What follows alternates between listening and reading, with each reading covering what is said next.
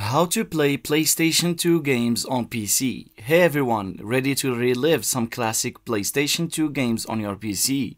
This tutorial, I'll guide you through the process of setting up an emulator to play PS2 games on your computer. So let's dive right in. First, you need to download the PS2 emulator called PCSX2.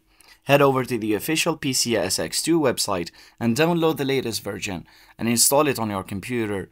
The installation process is straightforward, but make sure to download the appropriate version for your operating system, whether it's Windows, Mac, or Linux. Next, you need to obtain the PS2 BIOS files, so due to legal reasons, you must dump these files from your own PlayStation 2 console. Once you have the BIOS files, open PCSX2 and go through the initial setup.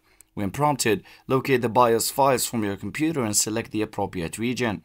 Then, after setting up the BIOS, you'll want to configure the emulator settings for optimal performance, so go to the config menu where you can adjust the graphics, audio and controller settings. For most users, the default settings work well, but feel free to tweak them based on your system's capabilities. Now, it's time to load your PS2 game. You can either use an ISO file or the original PS2 game disc if your computer has a compatible drive.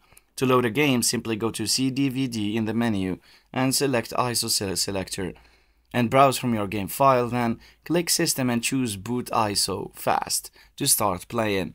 If you experience any lag or graphical issues, head back to the config menu and adjust the settings further.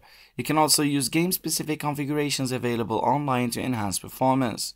And that's it. You're all set to play your favorite PS2 games on your PC. Whether you're revisiting old classics or exploring titles you've missed, PCSX2 offers a fantastic way to enjoy PS2 gaming in high resolution. If this guide was helpful, be sure to like, subscribe, and leave a comment below. Happy gaming and see you next time.